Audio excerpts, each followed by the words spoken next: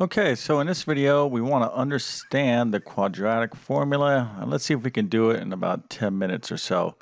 Now, just some uh, kind of context about this formula and the subject that it relates to.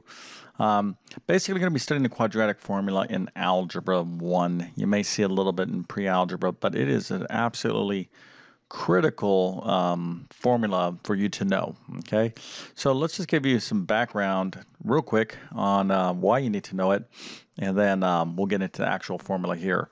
So just real quick, there's the actual formula. So if that looks familiar to you and you want to know how to, basically apply it, just be patient and we'll get there in 1 second. All right, now what we have here is an example problem that we're going to do. Now, this is a polynomial equation. Okay, it's a polynomial equation. Very specifically, a polynomial, I'm just going to abbreviate. Now, you study this in algebra, but polynomials specifically have a special characteristics about them. Okay, if you look at this polynomial, its highest power is 2. It's a second degree polynomial. So by definition, when you have a second degree polynomial, it's what we refer to as quadratic. Now, what's important about that? Well, this formula here only applies to quadratic equations. So we're trying to solve this quadratic equation, and there's various ways that we can approach it. Okay, so the first way that you would want to try to approach this particular problem is to solve it by factoring. Okay, it's always the easiest way to do that. And as a matter of fact, this particular polynomial equation can be factored. In other words, you can factor this trinomial. Okay, you set it equal to 0. Just like this, and then you would go ahead and set each of these factors equal to 0, and then you would solve. So I'm not going to get into this too much more in this particular video because this video is about the quadratic formula, but I'm just telling you in general, when you have a polynomial equation, you always really want to try to use a factoring technique to solve it. Now, there are polynomials that cannot be factored, and that is where the quadratic formula comes into play. Okay, because a theory about polynomials is the following. Okay, this second degree polynomial, or a polynomial to the highest power of 2, okay, there's a theory that says the following. Whatever your highest power is of a polynomial equation, that's how many solutions you have. So this little guy here, this being the highest power of this equation, means, and it's x squared, so I'm looking at that little 2 there, that means that this equation has 2 solutions. It has 2 solutions. Now, oftentimes, the solutions, the name for solutions, sometimes refer to those as zeros and sometimes roots. Okay, so they're kind of semi-interchangeable terms, a root, a zero, a solution. But basically, they're going to be the solutions to an equation when you have the polynomial set equal to 0. Okay, so you need to really kind of strengthen your understanding of polynomials in general, and basically what they mean and what the kind of characteristics about them in order to really successfully apply the quadratic formula. Just don't want to be throwing any polynomial into the quadratic formula because it's a special needs tool, let's just say. Okay, we use it when we need to use it. All right, so here we have a polynomial equation, quadratic equation, a degree 2 polynomial, and the way we're going to go ahead and approach this problem using the quadratic formula is first, we want to write this in what we call standard form. And that means it's from the highest power to the lowest power, and that's generally a number. So here you can see that this already is written in that form. We have x to the second, and then we have an x term, and then we have a number, and it's always going to be set equal to 0. So if your polynomial is not written in this particular form, you need to kind of shuffle things around such that it's in this form. This form is called standard form, highest power to lowest power. Okay, so it's going to be the degree 2, degree 1, number equals to 0. Okay, now once you have that, and then we can go ahead and actually start plugging some values in. Now, let's go ahead and look at some coefficients of this polynomial. So x squared is actually technically a 1 there. This is 1x squared minus 2x minus 15. So this guy we're going to give a specific, assign a specific variable to, and this guy here, and this one over here, okay? So the number in front of the x squared in the equation is a, okay? So this is a is equal to 1, all right? This, the number in front of the x term is b, so b is equal to negative 2, and then the number itself is c, so c is equal to negative 15, and you make sure you get those signs in there as well, whether they're positive or negative. So a general form to use a quadratic formula is ax squared plus bx plus c is equal to 0. So if you have a polynomial equation in its general form, the number in front of the x is a, the number in front of the, the number in front of the x squared is a, the number in front of the x is b, and then the number out here by itself is c. Okay, so you can see that in this particular example. Okay, so now that we have our values for these variables, a, b, and c, we simply plug them into the quadratic formula, and we're going to go ahead and find our two solutions. Now, a lot of you out there probably already understand this part. As a math teacher of, decades, I've seen thousands, tens of thousands of problems, students, doing the quadratic formula, and you pick up on common mistakes, common trends. So I'm going to really try to point them out to you so you don't make these common errors. So let's go ahead and continue on with this problem, and I'll point out these common, trends here in a second. All right, so when we plug things in to the quadratic formula, we've got to be super careful. So this is like the first place where students make a mistake. They understand the A, B, C part, but they plug things in not correctly into the formula. But let's go ahead and do it now. So we have x is equal to minus b. So b is negative 2. Here, I'll go ahead and put little boxes around them. Okay, a is equal to 1, b is equal to negative 2, and c is equal to negative 15. And specifically where students mess up is when you have negative signs with these values, they get confused here. So the best thing to do is to use parentheses. So x is equal to minus b, so just put the minus sign there, and b is equal to negative 2. So you need to put parentheses negative 2. Your b value is negative 2, so plug that in. So anytime you're replacing this variable with the value, use parentheses, and that's just a good general rule to follow in algebra, okay, when you evaluate expressions. So we have minus b, okay, so that's going to be minus and minus 2, plus or minus, and I'll get into what the plus or minus means as we work through this problem. The square root of b squared, again, it's going to be minus 2, that's b, squared, minus 4 times a here is 1, right? I'm just following the formula, and c is negative 15. So I'm using parentheses to plug in these values. And notice my square root goes all the way over the b squared minus 4ac part. And this is all going to be divided, one big long fraction bar, by 2a. So that's going to be 2 times the value of a, and that is 1 in this case. All right, once you've done this, you want to double check your work, okay?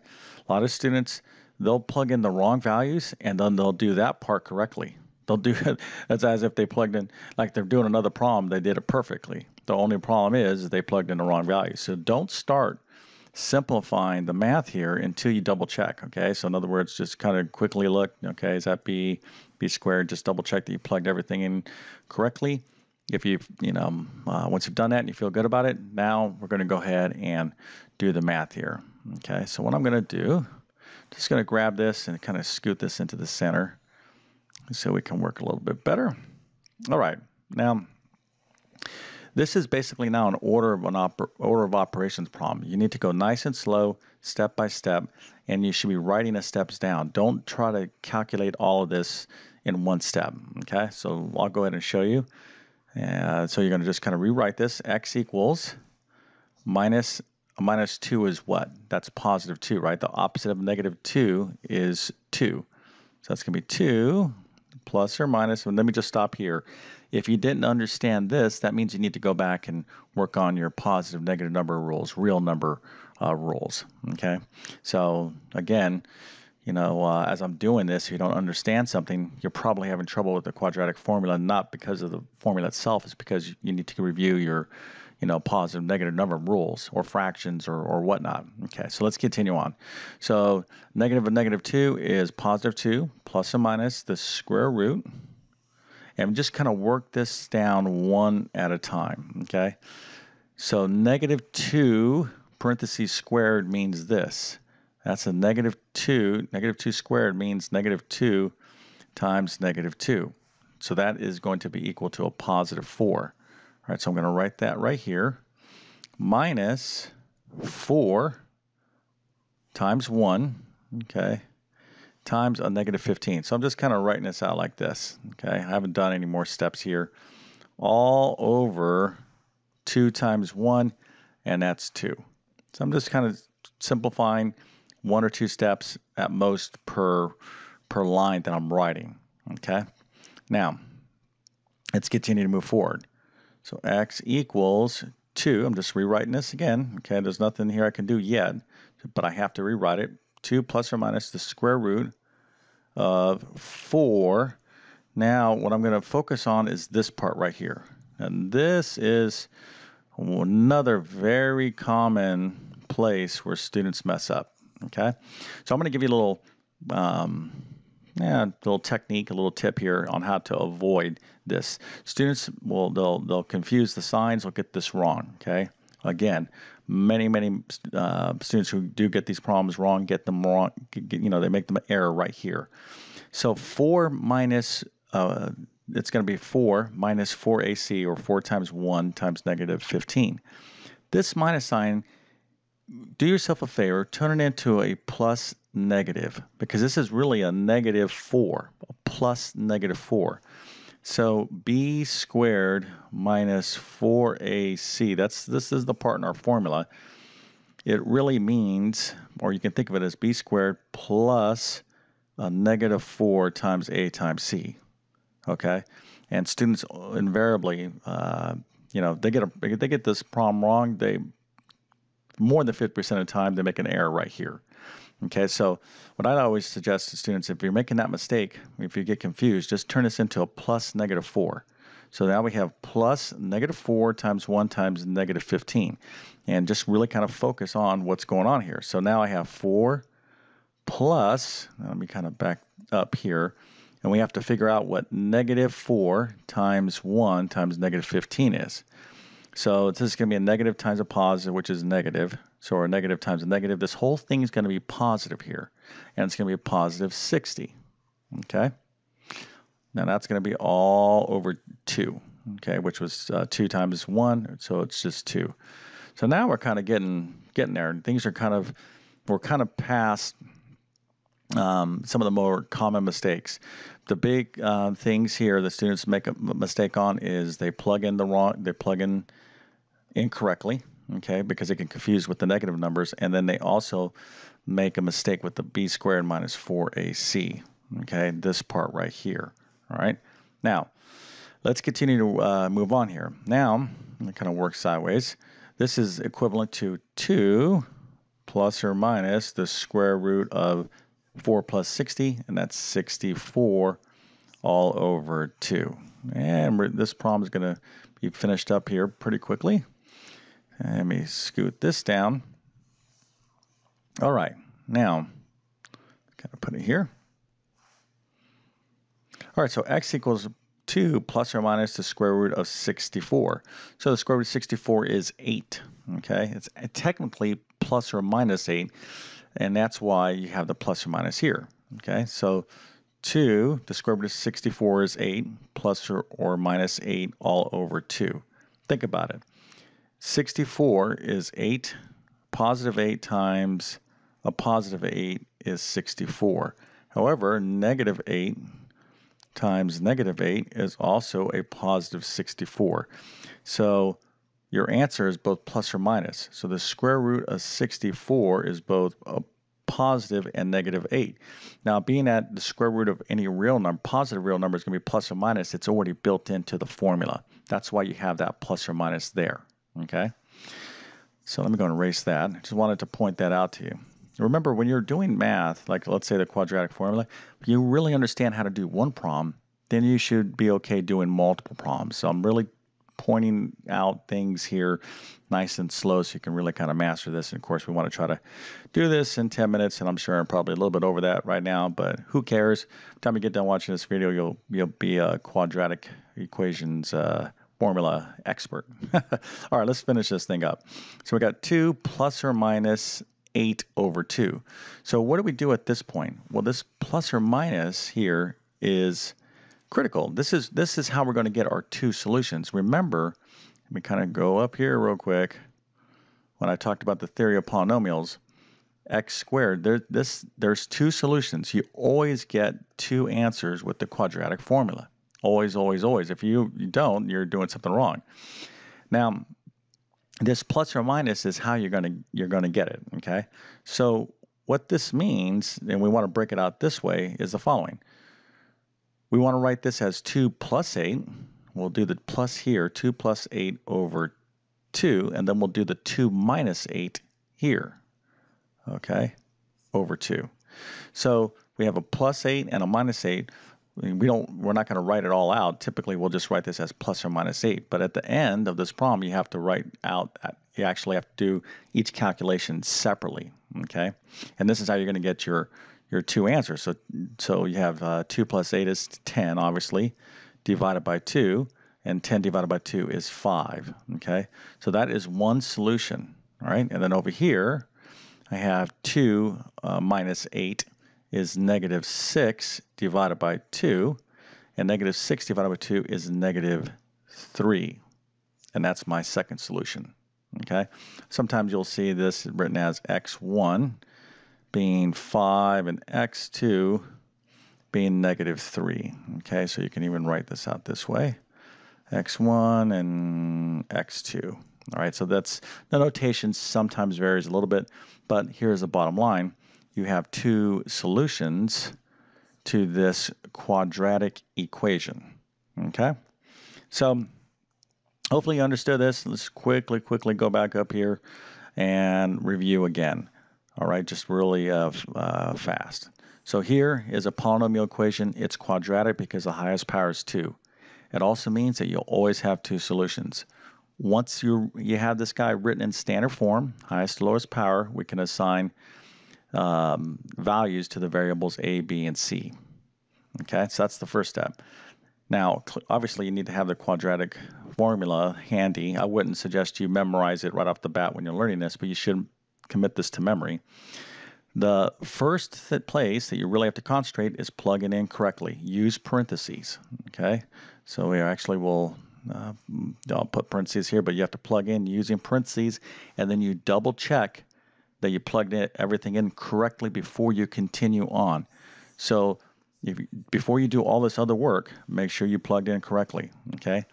As you kind of start simplifying, and you do by step, watch the b squared minus 4ac part. Big place where students mess up. And then just kind of work through your calculations, and then be mindful that the plus or minus part is where you're going to get your two separate solutions. Okay, so that's it for this video. You know, of course, there's much more complicated problems with the quadratic formula. It's a big topic in mathematics and algebra. You know, you can be using, and you could, by the way, you can use the quadratic formula with fractions and decimals, and then there's positive and negative roots, and then imaginary roots. Probably somebody out there like, well, what happens? You know, this is a much deeper topic.